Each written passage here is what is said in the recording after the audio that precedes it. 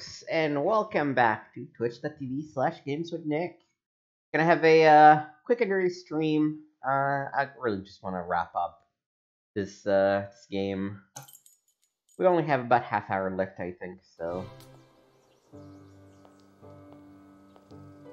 Well, half hour plus the denouement. This might be interesting. After its triumphant tour on 3 continents, Fairfax Theatre Company is pleased to present the exclusive world premiere of Vagrancy and Profligacy by S. Prescott, with Catherine Small and Rayleigh Wilcox, staged by the company director Dwight Richards.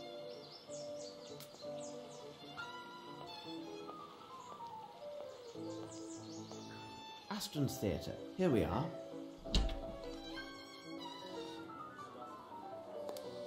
We are not open to the public yet, gentlemen. Oh, bless my soul. I can hardly believe my eyes. It is the young Sherlock Holmes, isn't it? Watson, allow me to present Philotomy Kirby, who in his day was one of the last great hopes of the popular stage. He also took great pains to advance my comprehension of the many subtleties of the theatrical arts. So he can still prattle away. Don't listen to him. This is the most talented student I've ever met, upon my word, as an actor. But those days are past. So, am I speaking to the former actor or the world-renowned detective today? Tell me, what you know about the Fairfax Theatre troupe? 2 months ago, they returned from an international tour. Richards, their director, had managed to secure the necessary funds to buy back Aston's. It seems he had finally resolved his troubles. He was in some kind of trouble. It's always the same with those tours abroad. Your star actress marries an emir. Another time the entire troupe has their luggage stolen. Anything is possible, and whatever occurs is usually nothing good. But who would have imagined such a tragedy? Am I gonna have to grab every word out of your mouth with a pincer, huh? What tragedy? Their last tour started about 3 years ago.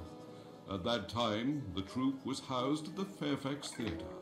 But a series of failures forced the owners to sell it at a substantial loss. The owners were 3 individuals: Dwight Richards, their current director, Miss Davenport, their star actress and the mistress of Richards, and lastly, a young actor, costumier, makeup man called Jeffries. They decided, after the sale, to launch an international tour in order to raise funds. Their success was assured? Yes, the fame of English theatre is worldwide. During their travels, Jeffries and Miss Davenport developed a close relationship. Ooh. Much to the regret of the hot-headed Richards. He is a gypsy by birth. Doesn't mean No anything. one can be more possessive and quick-tempered. Also, I apologize for the racial slur that is Pray gypsy. continue. In short, a dark tragedy occurred in a village in Latin America, located not far from the Amazon. One evening, after their performance, someone noticed that Miss Davenport and Jeffries had gone missing. The local authorities were notified, and the alarm was raised. And Richards? Richards was implicated in some manner, it seems to me. However, there was no proof of his involvement, and no bodies were ever found. What a strange case. If you need more details, you should ask the actors. As you may observe, they are rarely able to hold their tongues. I will Alright. see you later, Kirby. Yes, it was good seeing you again.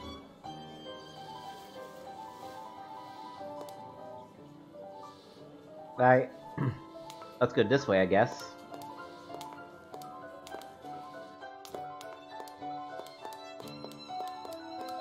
You, young man, what do you have to say?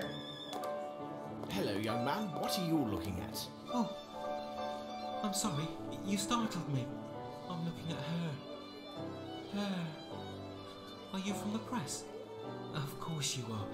You must be here to interview her. Ah, the play is wonderful, and Miss Caroline will surely shine. If only my father could have seen this day. Who's your father? Your father? Yes, I am Bruce Aston, and my father was Clyde Aston, the former owner of the theatre. It may have fallen into some disrepair, but during its time it was well loved by so many. A host of young actors debuted on that venerated stage.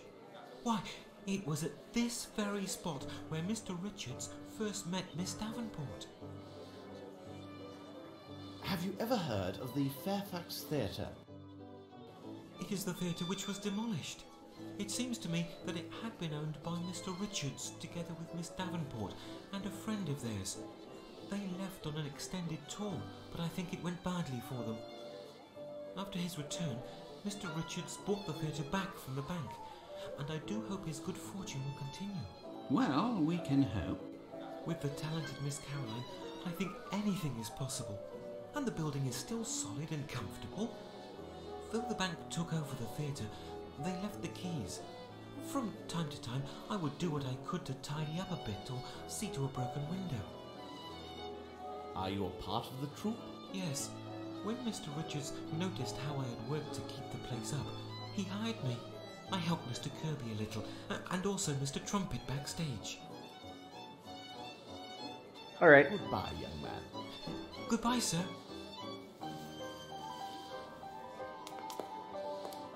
How about you? What do you have to say? Excuse me. May I ask you some questions? Naturally, I'm listening to you.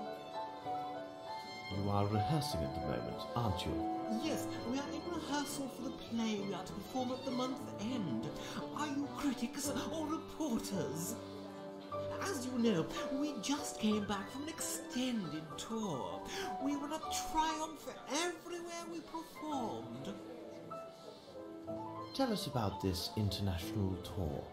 We performed in France, in Switzerland, and even for an Arab prince.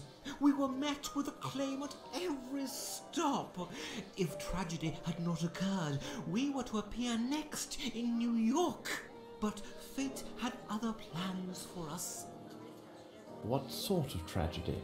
Oh, surely you must have heard about it.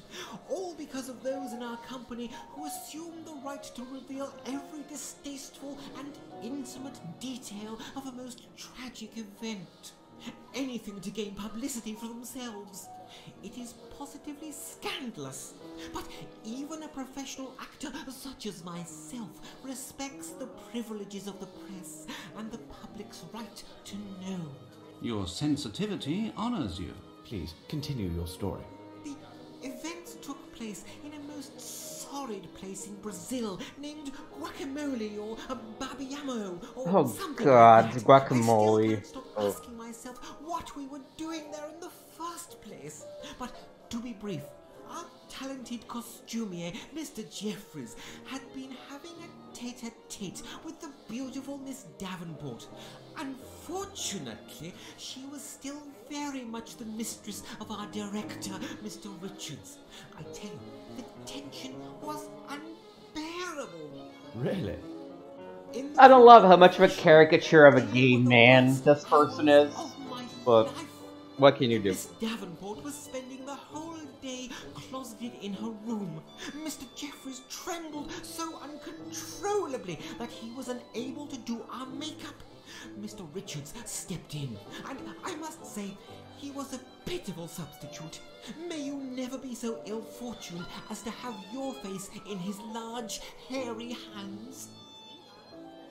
And then? Our first performance in that town was naturally well received. That very night, a tragedy took place. Mr. Jeffries and Miss Davenport went missing not long after the performance ended. It was impossible to find them. Then we heard that Mr. Richards was arrested on suspicion of murder regarding Miss Davenport and Mr. Jeffries. We were outraged and most indignant. Some entertained thoughts that we would never leave that God-forsaken place. How was the matter resolved?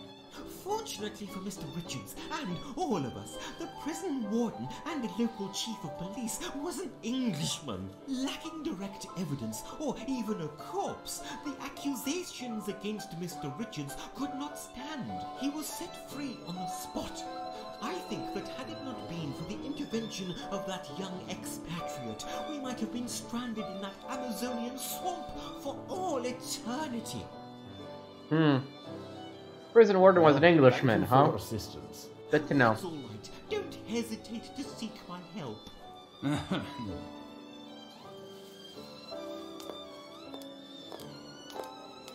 Don't listen to that milk toast. He gets positively weak in the knees over redheads. A policeman is just a policeman. That's it. If Richards isn't in jail, it's only because he had nothing to do there.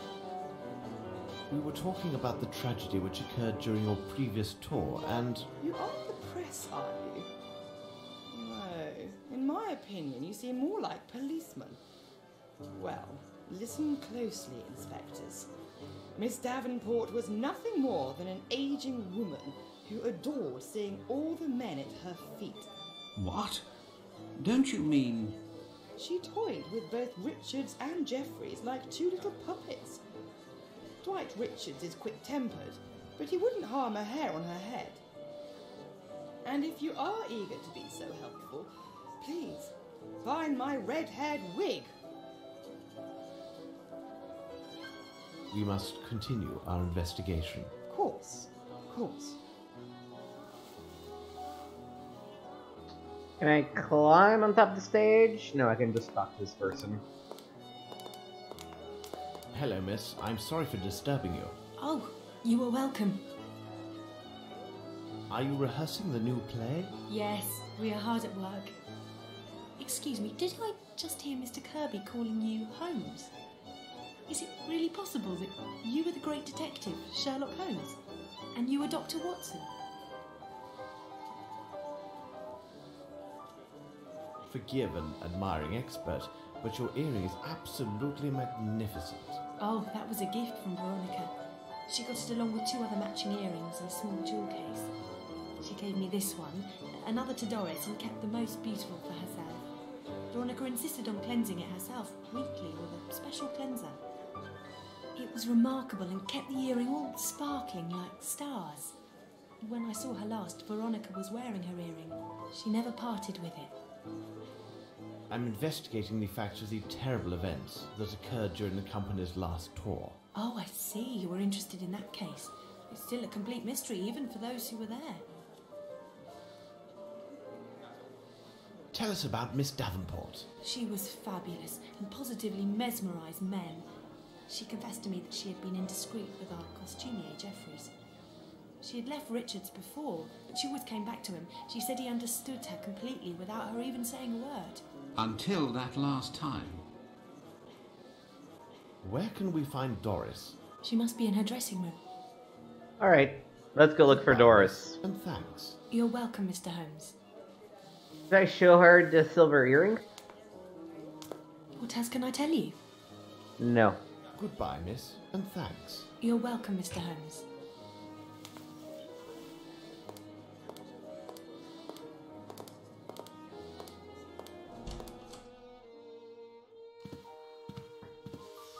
Pardon? Why can people not allow actors their peace and quiet? They walk through here as if it were a common thoroughfare. Nothing strange about that. They still haven't bothered to change the locks. Anyone can enter at will and abuse me. Me, who in the 50s, I was rather good actually. Did you see me? With the best. Me. And they just treat me and oh. Are you rehearsing? Everyone has his own technique. Cheers. Miss Small told you about your earring. Would you mind showing it to us? It can't be sold. Do you think that actors have no heart? I would prefer dying of thirst than parting with it. My friend, my best friend Veronica, who I love like my own daughter, she gave it to me. My little Veronica. She...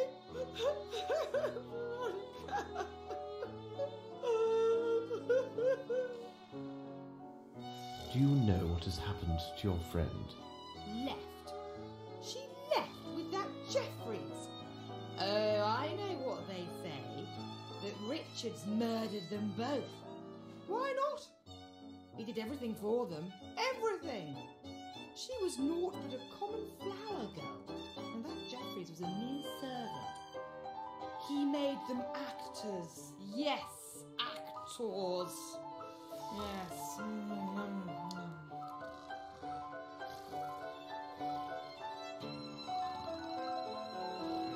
Alright. Goodbye. We'd better leave you to your work. I mean, Ouch! I need to concentrate. Alright, it doesn't look like I can grab anything from over here.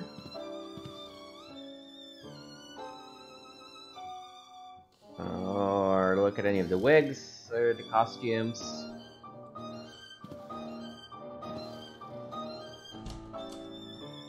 we are in the backstage area.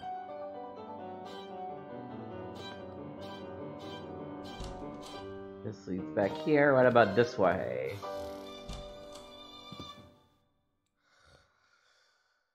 Alright.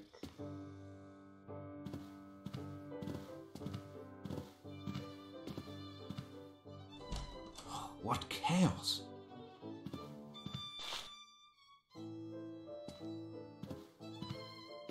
Through the flying dragons of the Virgin Islands, the land of gargantuan man-eating crabs, love in the heart of the Black Desert.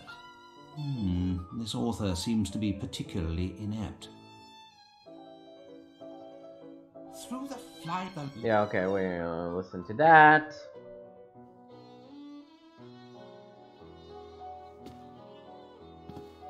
These items are poorly made.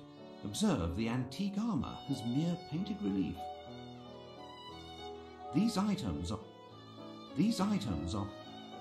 Do I just need to look at the documents we grabbed, or...?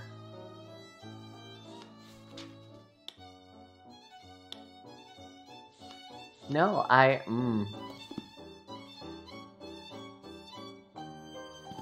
Through the I don't know why we switched to Watson here. Okay, we definitely grabbed something that time. Guacayamo. This road is the only sure way to reach Guacayamo, the town of Parrots. Indeed, the branch of the Amazon where the town is situated is impassable due to the rapids. Many explorers have capsized there and were likely eaten by piranhas, as their bodies were never found. Even the native Indians from the nearby jungle refused to try these rapids. Instead, they employed their sturdy boats for sedentary fishing. Their ancestral mode of fishing is quite original. They use primitive spears to harpoon big fish while they watch from their dugouts. They conduct elaborate ceremonies to invoke the power of their gods before fishing or hunting and have much success with it. I don't know whether these gods exist, but the savages are incontestable archers. You should look after yourself so as to not to offend them, if you wish to negotiate with them. Certain tribal members are more sociable than the rest. They are agreeable to offer tobacco, some weapon, or incredible handmade objects in trade.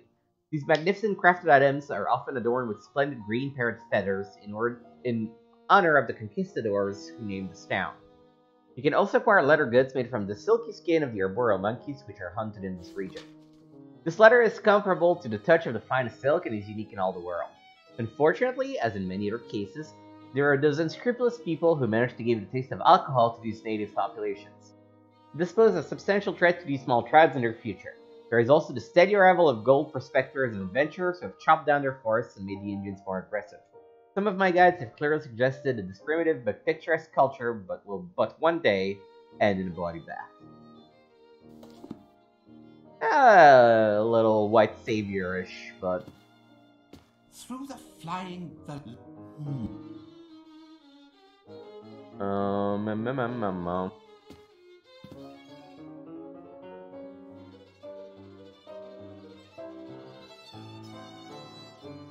Alright, let's step back out, I guess. I don't know. What, we got Watson in control there. I don't think it makes any goddamn sense, but...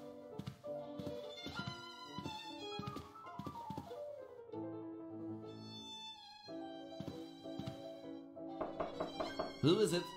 Mr. Richards, my name is Sherlock Holmes. You may put away your knife. Rest assured, I am indeed Sherlock Holmes. Thank you for receiving us, Mr. Richards. Would you mind if I asked you a few questions? I will answer your questions, Mr. Holmes, only because I have heard about you. Would you tell me about Sir Bromsby? I will not lie to you, I hated Bromsby. He is the cause of all my troubles, I swear. I have often dreamed of killing Bromsby with my own 2 hands, but I didn't kill him. Do you know an Asian named Wang Jie? What would he be doing there? Well, in the days of the Fairfax Theatre, I once employed a Chinese fellow who went by that name. However, I was forced to dismiss him because he was a great deal of trouble, and I've never seen him since that time. You retained several keys from the Fairfax Theatre, don't you? Well, I don't understand the purpose of your questions, but yes, there were indeed 2 keys for the Fairfax Theatre main door. When the bank took possession, we gave only one of them to Bromsby's assistant. When asked, we lied and said there was only 1 key. But why?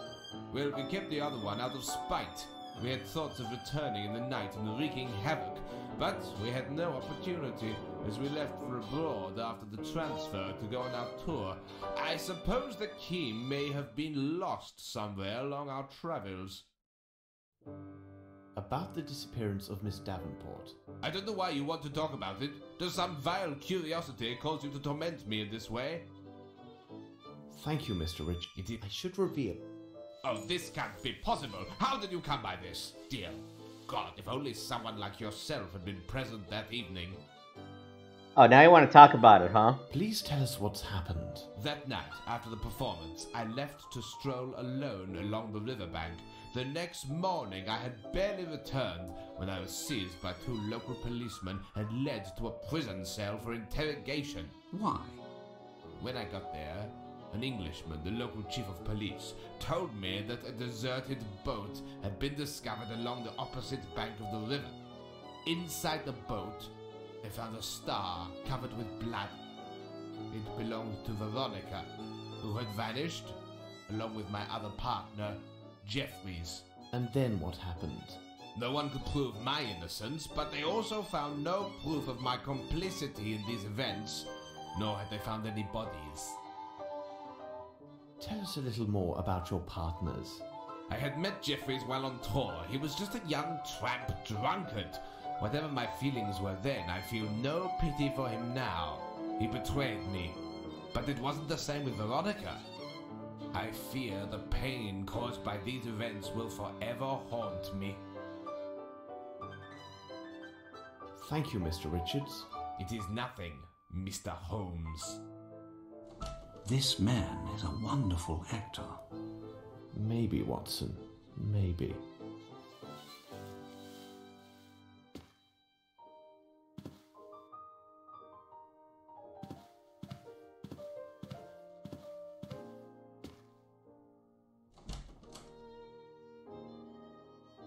There's one more thing we need to do here. Oh, here. Through the Maybe I grabbed something? Ah, it was in my A inventory. set of costumes. There are 30 listed. But I count only 29. Yes, the artillery officer uniform is missing. Huh. I wonder why that is.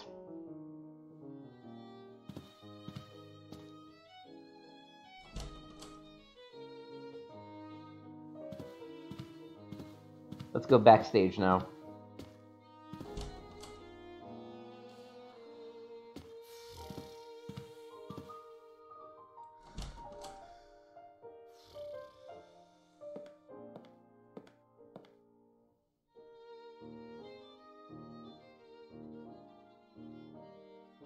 ask you a few questions. It all depends on what you're asking. What are you doing? My job, my lord. I'm making this jumble look a bit neater. Could you tell me what happened in Brazil? Yes, my lord, I was there when it happened, but Mr. Richards takes it very personally if we chat about those times, and I won't risk my position without some consideration, if you get my meaning. Here's 5 guineas. How's that? Oh, my lord, you're too kind. I don't really know much of what happened. You see, I was alone at a tavern that night, and I was, as one could say, very fond of the local alcohol. When I returned to our lodgings, I learned that the actress and the costumier had taken to their heels. And what did you do then? I made my way to the inn with all haste to learn what they'd taken in their sudden departure. You must understand my position. I was solely responsible for the security of the luggage and troop properties. Can you then imagine my surprise when I saw that nothing was missing? Absolutely nothing. They hadn't even taken their personal items. I can understand that of a man like Jeffries, but it was most unusual for a lady such as Miss Veronica. So the idea came to me that perhaps they hadn't truly left, you see. And what of Dwight Richards? I learned that Mr. Richards had been seized by the local authorities. It seemed he was under suspicion for the murder of the missing lovers. This was too incredible. And then there's another odd thing that weighs on my mind. When we finally returned to England, Mr. Richards asked me to do him a small personal service. What was strange was that he insisted I keep the matter confidential and not read a word of it to anyone. What kind of service? Well, there's a small room with an iron door located above the backstage. It was used to store the stage lights and fireworks. He asked me to help him move all of Miss Veronica's personal belongings to the room. Every little thing, without exception. Her large trunk, her dresses, all of it. Where is this room? The end of the passage, but there is one difficulty. You see, Mr. Richards has the only key to the room's iron door, because only he has a complete set of keys to this building. Alright. Goodbye, my friend. My respects, my lord.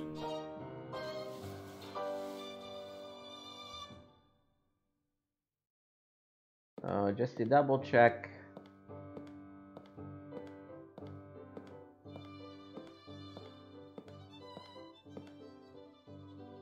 Closed. Okay, that's the lock key. That lock room. Okay.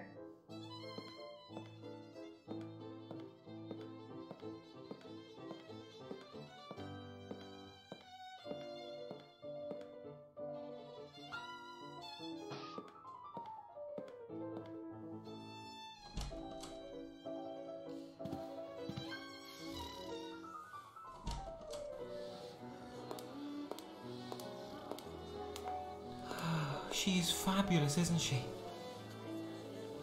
Do you have a complete set of keys to the theatre? Oh, yes. Take them. But you will see to their safe return. He hasn't even asked me what I'm gonna do with them. It was just like, yeah, here, take the keys. No worries.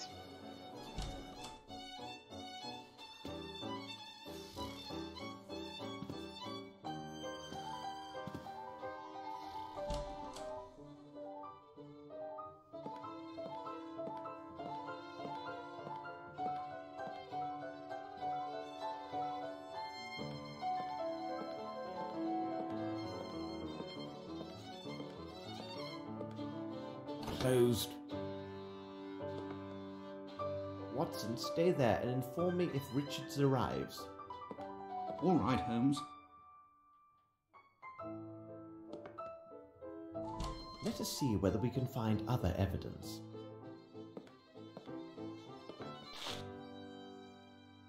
A gift from the god. I need something. I need something. I guess I need to maybe examine it with a magnifying glass. Nice pattern made of encrusted nacre. What does it... I see. To open the safe, I must have the 2 other earrings. This lock has never been forced. Alright, anything else in this lock room? Maybe something I behind... have no interest in... Nope. That is of no... Okay, no, it's literally just, Nothing of any... literally just, the little safe. Okay, let's go get, the other 2 earrings from people.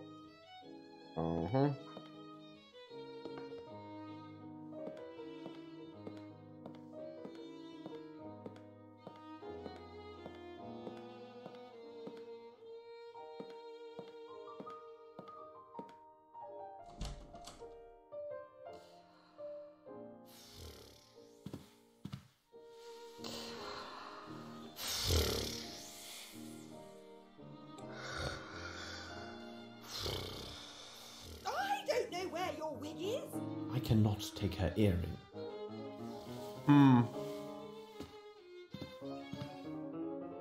Let me talk to the other actors. I should show her one of...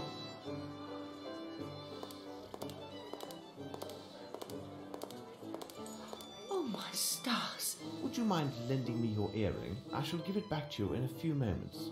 Certainly. Maybe you would like to borrow Doris's earring as well. I don't believe she would give it to you, but to me, certainly. If you wait here, I will get it for you. Alright, so kind.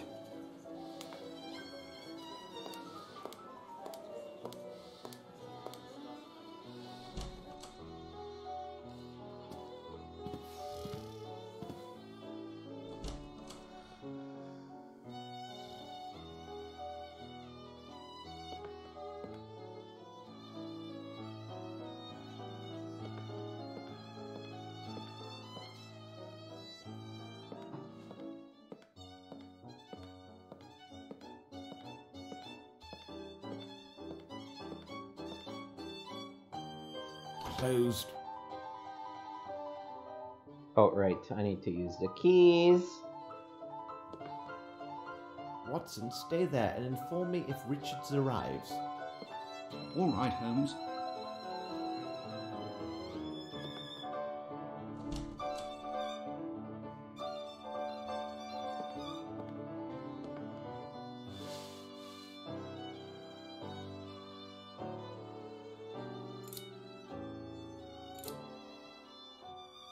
It is elementary. Descriptions of exotic landscapes. Nothing of interest. Richards and Miss Davenport standing in front of the old Fairfax Theatre. But who is this third man? Well, well, gentlemen, you arrive at precisely the right moment. Is your good mood a sign that you have found something of interest? Absolutely, Holmes. It seems to me I caught the right end this time. What? Really? We learned about it only by chance. It appears that at 1 o'clock this morning, Grimble arranged for his solicitors to send his demands to the court for the appropriation of Bromsby Enterprises. My men will spare nothing in their search for the elusive Grimble. Lestrade, pray, continue. Then I followed your advice and we advanced further into our investigation of Mr. Richards. Did you know that his true name is Gaetano Riccardino? As this Mr. Riccardino, at age 19, he was sentenced to 2 years imprisonment for armed robbery of a fair store. And who would you think the complainant was in this case? In truth, a certain Melvin Bromsby. This new evidence of his criminal past makes him another principal suspect in these murders. Very interesting. Any other findings? It would seem that Grimble and Richards are old associates. They were both intimately involved in the sale and transfer of the Fairfax Theatre. These two make quite a pair, don't you agree? Well, Lestrade, I'll keep my thoughts on these matters secret for the moment. Bah, you're not playing according to Hoyle. Really, Holmes, you must at least tell me your opinions on Richards. Mr. Richards is an intelligent person. He is a man of great personal resources. If I had the power of Scotland Yard at my disposal, I would take all steps necessary to ensure that Mr. Richards is secure within a prison cell. And the sooner the better for all concerned. When the case involves murder, it is not wise to underestimate any possibilities. You are a good man, Holmes. I swear upon my name that within the space of an hour our friend Mr. Richards will be warming a cold cell at Dartmoor. Very well, my friend. By the way, I would like to see you tomorrow at Sherringford Hall to discuss in greater detail some of the more puzzling elements of this case. Can I expect you? I would not miss it for the world. This is most fortuitous, as Miss Bromsby also invited me to the hall. I was told they had good news to share, and it seems to me an engagement announcement must be at hand. So, we shall see you tomorrow. Let us return to Baker Street. Isn't it nice how Lestrade Right? This case does thinks seem to have everything resolved. settled? There is but one piece missing that I need to complete this puzzle. Oh, it's not very important from the criminal point of view, but from the economic aspects of this case, it is essential. Regarding the question of whether Lestrade is correct, I will give you 2 items that should provide the answer that you seek. The first is a table representing the shoe sizes of the main characters in this case. Examine it carefully, Watson. A parcel for you, Mr. Holmes? Ah, this would be Mycroft. Here is the final piece, which completes our puzzle, Watson. Would this be the second element? What second element? You have just said that in order to determine if Lestrade is correct, I would need to consider 2 items. You told me about the shoe sizes, and I ask if this news article is the second clue. Oh, no account. The second clue is a question. A very simple question. The answer will take the grass under the feet of several English citizens. For if they cannot even guess the answer to this question, they are for the gallows. The question is as follows. Watson, do you think that Horace Fowler slept with a cushion? It seems to me that we have gathered all of the key elements. What the question should... He's just showing off at the point. So, let's see. A couple of last few documents. Fairfax Theatre. 3 people. Jeffrey's probably the last one. Raymond Waters. Early in the morning, the lifeless body of Mr. Raymond Waters, a well-known engineer, was found on the lane to the market district. At an early point in the investigation, it was found that a brawl was the cause of this unfortunate demise. The funeral services have not yet been announced. All of the men have shoe size approximately 7 except the following. Sir Bromsby and Johansson, 10. Coach Lamb, Lieutenant Harrington, 9. Conway Patterson, Horace Fowler, 6. Miss Bromsby, Miss Lambert, 4. Desperate message. This was found inside the thing. I can't believe that she would take it all back. Everything cannot be finished between us. Let us meet tonight, I beg you. Alright, time for the quiz.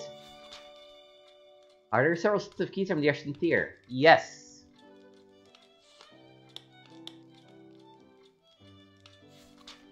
Did one of the actresses lose a red-haired wig? Yes. It's... Oh. That's definitely... No, yeah, Bruce Heston is correct. Miss Sullivan, I think? Yep. Could the discovery in the dressing room be connected to the case? Probably.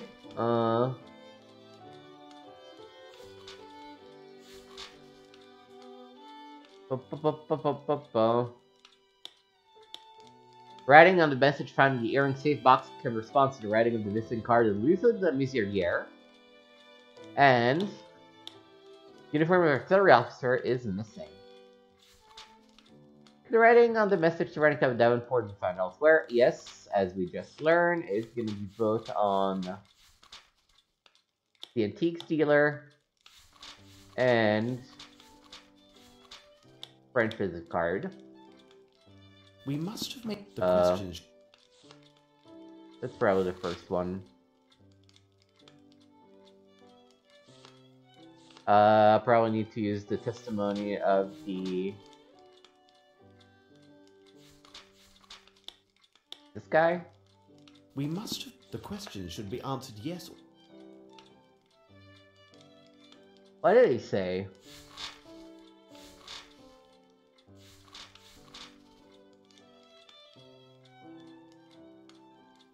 Only he has a complete set of keys.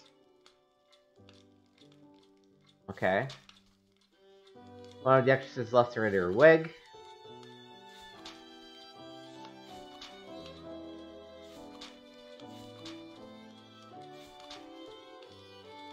Oh, probably this one that's off.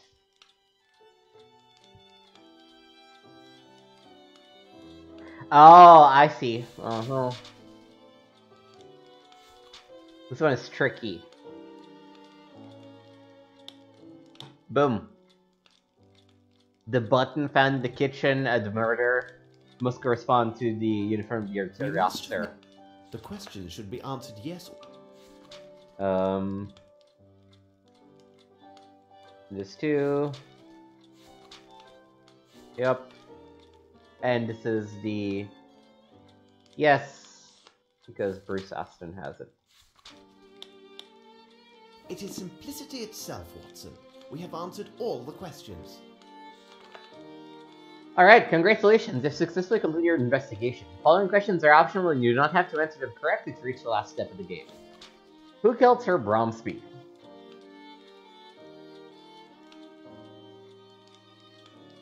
I don't want to spoil it, because I know the answers to all of these.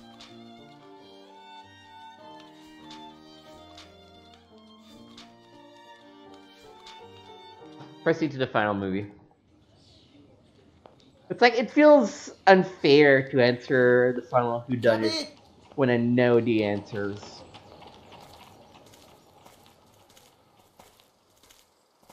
Mr. Holmes, Dr. Watson, I feel relieved that everything is settled. The inspector told me that you were not as useful as you had hoped in this case, but you did your best, and I am grateful to you. Dear Lestrade, well, the inspector deliberately minimized my role in this matter so that I could reveal a secret to you. I wish Lieutenant Harrington could be here now, but... He had to leave for London on a very urgent business. But how could you know? It is my business to know, Miss Bromsby. Thus, I am able to tell you about the case of the silver earring. Everything begins on that sad afternoon, which was to celebrate your birthday, and ended with the untimely death of your father. Miss Bromsby, you did not murder your father. I kissed your hand that day and did not detect even the slightest smell of gunpowder. I also discovered powder traces that proved the shot was fired from behind the second side door. You were not seen at that door, but where did the murderer go after taking his shot? Everyone who tried to exit through the side entrance found it blocked. According to witnesses and other evidence, none of the guests could have possibly been the murderer, because they were all present in the ballroom. No one left through the service door, and traces confirm that no one could have fled by using the staircase. The windows in the kitchen, as elsewhere in the manor, were appointed with thick bars, thus they offered no escape. So did he vanish into thin air? In fact, one of the parties did leave the ballroom and went to the kitchen corridor. He left to meet his accomplice, who was not an invited guest. This accomplice was a professional actor who was disguised to resemble our missing invitee. This guest hid under voile in the shadow of a statue and waited for his moment. Meanwhile, his twin acted out his part in the ballroom and provided the murderer with a perfect alibi. When the killer heard the applause, he left his hiding place, aimed, took his shot, and hit his target. It is important to know that the actor was well placed at the manor. He secured entry to the manor by impersonating a French head waiter. Using his position, he persuaded those in charge to use long tablecloths and to arrange the tables in a most peculiar manner. When the shooting occurred, our actor joined the crowd and rapidly crept across the room, concealed under the tables. As he neared the side door, he rose from beneath the last table and acted as if he had been jostled and fallen. However, as he stood, he accidentally snagged a small piece of his dirty glove upon a chair. When he arrived at the door, which was held closed by the murderer, he tapped on it using a prearranged code and was allowed entry. He exited to the corridor while his partner continued to hold the door shut against all others. The actor discarded his disguise in the deep kitchen well, helped himself to 2 bottles of excellent whiskey, and quietly went outside. The assassin waited several minutes. Then, in the last seconds of the confusion, he returned to the ballroom. Thus, we have the crime committed by an individual whom everyone swears was in the room when the shot was fired. But this agrees with my conclusions. Richard is an actor, and everyone swears that Grimble was in the room. I didn't consider the course of events as you described, Holmes, but admit it, our deductions agree. Moreover, both of these suspects are similar in size and manner. Your theory presumes that Grimble is an excellent shot, which is false.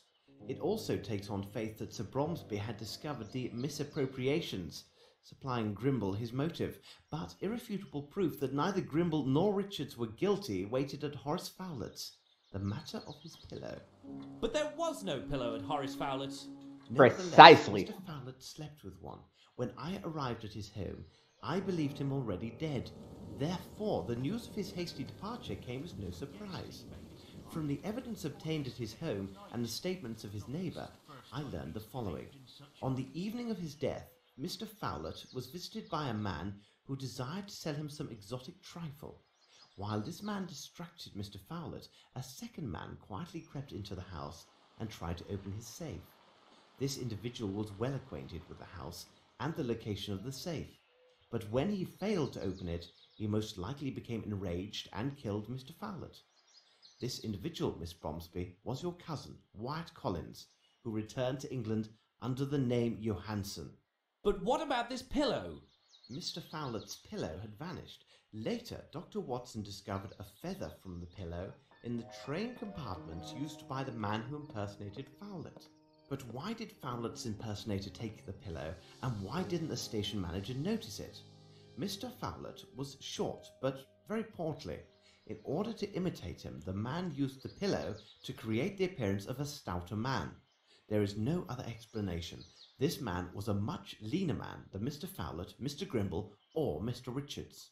Then, Holmes, who did murder Sir Bromsby? And for what reason?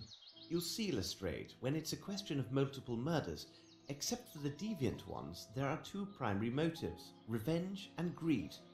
Wyatt Collins' presence at Fowlett's tells us his motive was about Bromsby's wealth.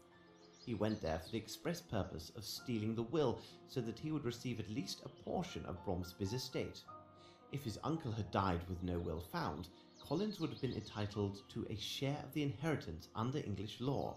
But if my cousin failed in his attempt and the evidence clears my name, though I am to inherit, why were my father and cousin murdered? Besides, tomorrow I am to announce my engagement and will be married soon. Holmes, hold About on. that. There's a flaw in your reasoning. There is only one key for the door to the cement factory, and Grimble is the only person known to have it. So he must be directly involved in the murder of Collins. Is that true, Lestrade? Mr. Richards told me that there was indeed a second key which was lost. And have you forgotten the murder of the barman hunter? A young man without any criminal record, whose sole interests were painting and flowers. Why was he murdered in cold blood, with no signs of forceful entry or theft at his lodgings? Simply put, he was killed because he was present when your father was murdered. But why Hunter? What did he see or hear? And above all, how did he acquire the earring of Miss Veronica Davenport, the leading actress of the Fairfax Theatre and Dwight Richards' mistress? I can stand this no more. My thoughts are dazed. Will you finally reveal who murdered my father? The murderer? Here he comes now. I understand your feelings of incredulity, but I have never been more serious.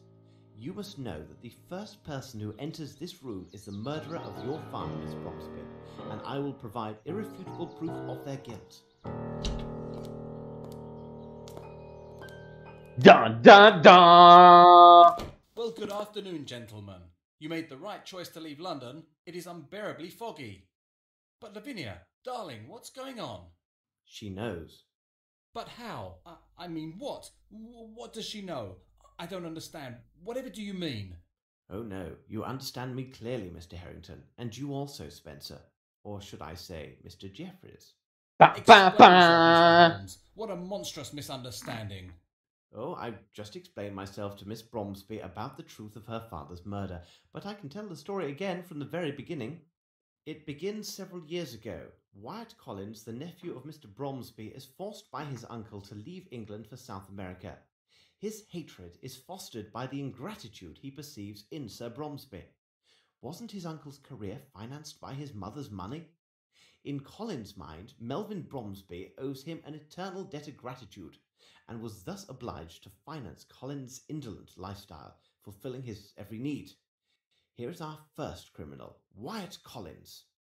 Then we have you, Mr. Harrington. You were a brilliant student at the Military Academy, and are an excellent shot, are you not? You were the only person at the reception with sufficient skills to make the shot that took Sir Bromsby's life. During my investigation, I learned that ex-officers of Her Majesty's Army enjoy great favour around the world for administrative positions. You left India and made your way to Brazil, where you obtained the position as warden of the prison in Guaquiamo. Do not try to deny your presence there. The pictures in your hunting portfolio could have been taken nowhere else in the world except Guaquiamo. We now have our second criminal, Lieutenant Harrington. Mr. Jeffries, your arrival in Guaquiamo set things in motion. The theatre company had come to Brazil as part of their worldwide tour. You had been involved with the lovely Veronica Davenport and loved her with a passionate yet possessive love. However, Miss Davenport did not share your affections. She had in fact tried several times to end your affair prior to the company's arrival in Guaquiamo. It seems she was truly devoted to Dwight Richards and would never leave him.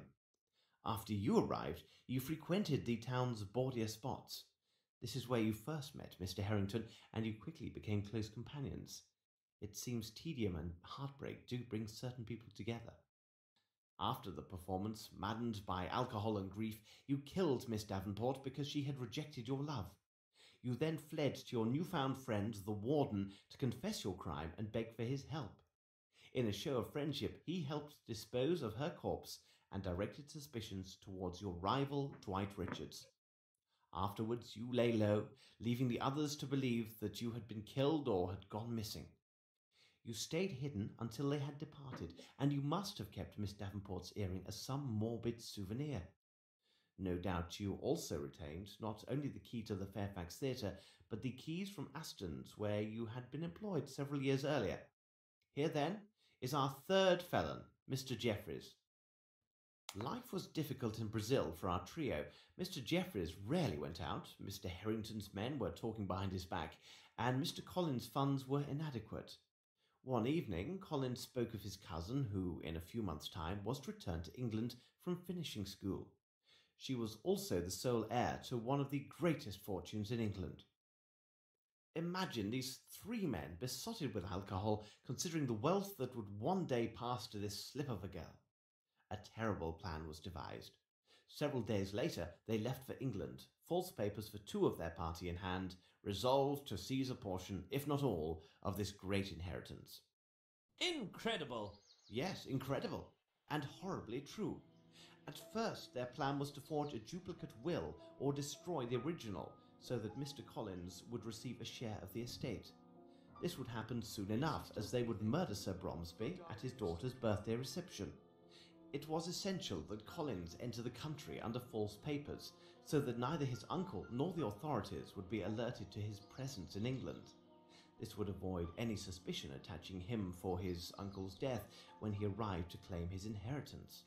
They quickly put their plans into effect. Mr. Jeffreys arrived at the household in the guise of a stylish French head waiter and studied the lay of the manor. Mr. Harrington, the assassin, would accompany a person with rather poor eyesight to the reception, so that the illusion of the fake Mr. Harrington would go unchallenged. As the head waiter, Jeffreys was in a unique position to study the guest list. He quickly learned that two of the guests, Miss Rowntree and Colonel Patterson, had both poor eyesight and were unaccompanied. Lieutenant Harrington was quite busy in the days before the reception. He courted Miss Rowntree with great dedication and made fast friends with the Colonel. He hoped to secure one, if not two, invitations to the reception. Your arrival as the Colonel's guest was your first error, Harrington. Is it credible that a young officer who left the army because of his hatred towards all military authority would easily befriend a man who embodies everything that he detests? But your efforts bore fruit, and you obtained your invitation. Mr. Jeffreys, as head waiter, took great care that the tables and tablecloths were arranged specifically to accommodate their schemes. Mr. Jeffreys then secured the disguise for his role as the false Lieutenant Harrington. He remembered that an officer's uniform, similar to Lieutenant Harrington's, and a red wig, identical to the colouring of the lieutenant's hair, were in storage at the Fairfax Theatre. He learned that the company had taken up residence at the site of the old Aston Theatre, for which he still had the key. It was therefore a simple matter for him to acquire these items for his masquerade. They now only lacked the will, which Mr. Collins presumed was kept at Flowlet's house. Their plan was to take these papers prior to the murder of Sir Bromsby, so that Flowlet would be unaware of either their presence or substitution until it was too late. But things went badly. Mr. Jeffreys tried to divert Mr. Flowlet, but he must have been alerted by some noise, as Collins struggled vainly to open the safe. Upon being discovered, Collins killed Flowlet on the spot. The two conspirators then left the house in such a way that witnesses believed it was Flowlet himself who had left. They would now have to find another way to get hold of the money, because no doubt Sir Bromsby had disinherited Collins in favour of his daughter. They decided to take the money from his daughter, a young, naive and vulnerable young woman. On the day of reception, Oof, Mr. that Harrington hurts. arrived with Jeffries, disguised as his servant Spencer and the Colonel. With the promise of whiskey, Jeffries easily secured the unwitting aid of two fellow servants and assumed a position at the service door. He wagered that he could pinch 2 or 3 good bottles of liquor from the kitchen if his companions would cover for him. I have just explained what happened next. After the shooting, he took 2 bottles of excellent whiskey. Only someone knowledgeable would have taken these 2 bottles over the others, and Mr. Jeffries had been formerly employed at a luxurious hotel in France. Upon his return, he gave an accounting to his fellow servants, did his hair, and left the manor. The promised delivery of the liquor and his frightened look secured the 2 men's cooperation in providing his alibi.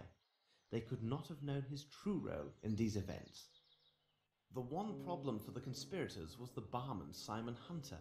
He had perfect eyesight, unlike the Colonel, and realized that the man who claimed to be near the bar at the time of the murder had in fact lied.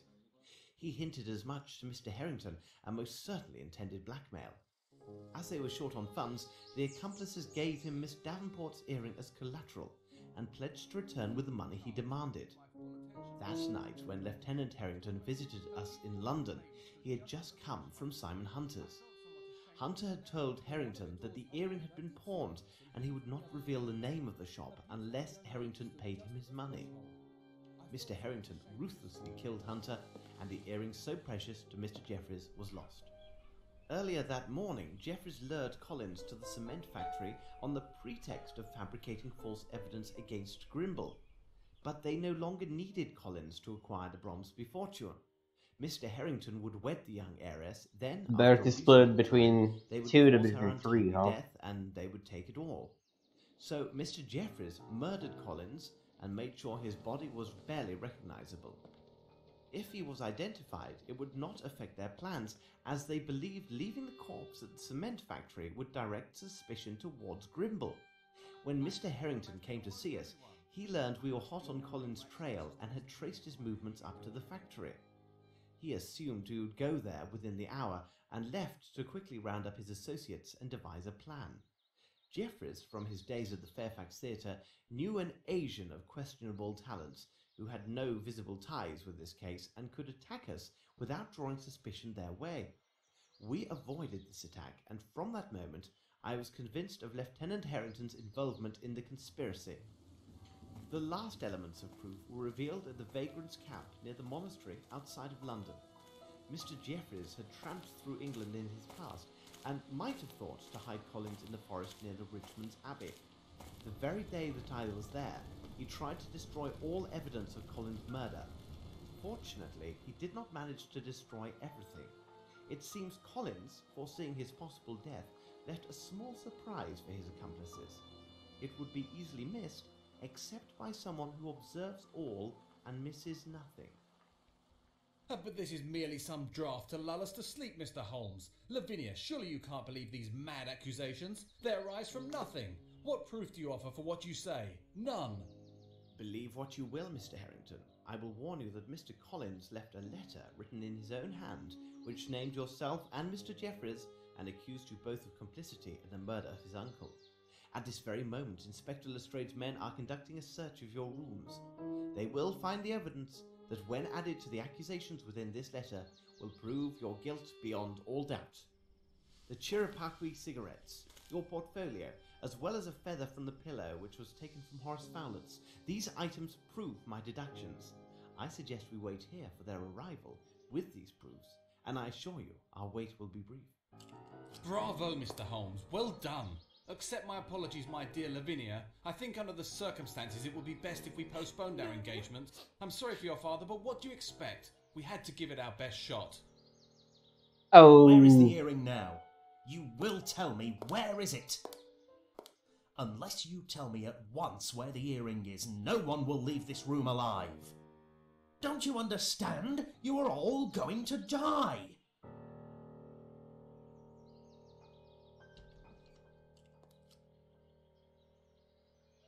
They are all yours, Lestrade.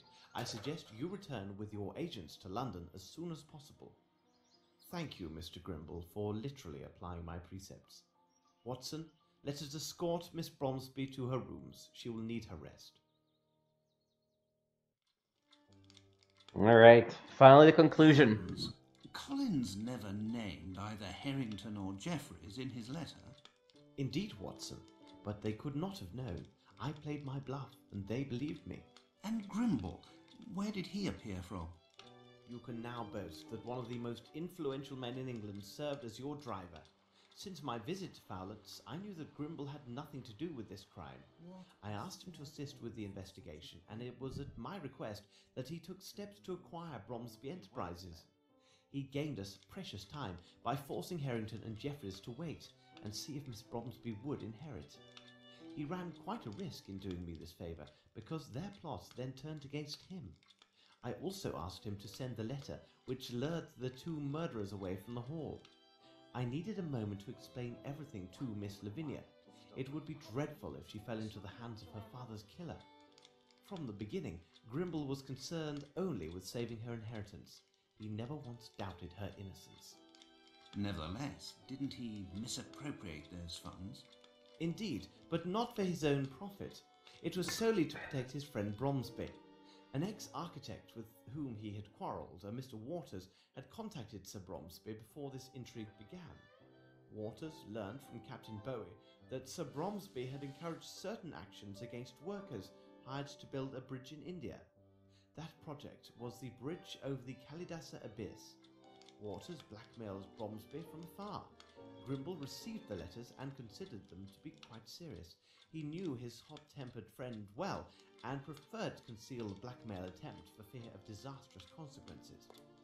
So Grimble made regular payments to Waters in exchange for his silence.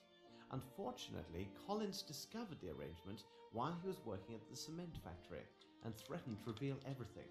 Grimble could not afford for that to occur. He managed to rid himself of Collins by sending him to Fowlett. Then it was Bromsby's turn to discover the blackmail by sheer accident. He was angered, but before he could decide his next move, Mr. Waters died suddenly and removed all threat. When Grimble learned that Waters had died, he confessed all to Bromsby. He noted that the money paid was a pittance when measured against Bromsby Enterprises, and that the same amount could now be applied in other ways. India had enriched them so greatly, and Bromsby had been cursed over the harm done to the Indian people in his employment. It was decided that these same funds would now be sent on a monthly basis to a Bombay orphanage in the care of a Sergeant Brahamai. It is possible that Bromsby intended to increase his patronage, and this was the important news he intended to reveal to the press at his daughter's reception. It was she who had harshly reproached him regarding his behaviour towards the Indians in his employ. Do you remember the words from that poem which he had written into his notes? It said that the ungrateful always die miserably. Indeed, Holmes. But there is one thing that I still don't understand. Why did you ask Lestrade to put Richards behind bars? He wasn't guilty of any crime, but you treated him as a murderer. I advised Lestrade that it would be prudent to place Richards in custody so we could protect him from harm. Mr. Richards is a wise and intelligent man. He would have recognized Harrington and Jeffries on sight. When he realized that Jeffries was alive and that I possessed the missing earring, he would have drawn the same conclusions as I. So this investigation would have been stopped cold by one or two more murders. I see. Well, Watson, you seem to know everything. Tell me, please, that small missive which I can see on the desk. It contains 2 invitations to the opera's opening night, does it not? If so, we shall finally have our opportunity to hear this marvellous soprano. Well, what do you say, Watson? Bravo. Bravo. I just love this voice actor's version of Holmes. He's really good at it, I find.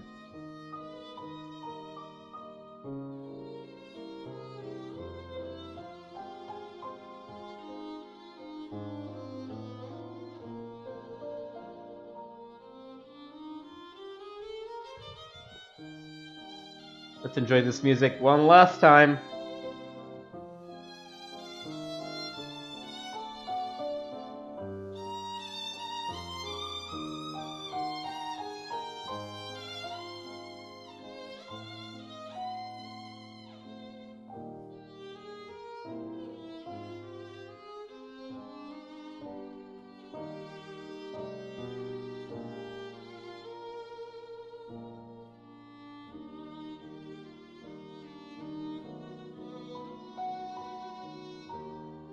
All royalty-free music, as you can tell. I wonder if this was the first major game from Frogwares.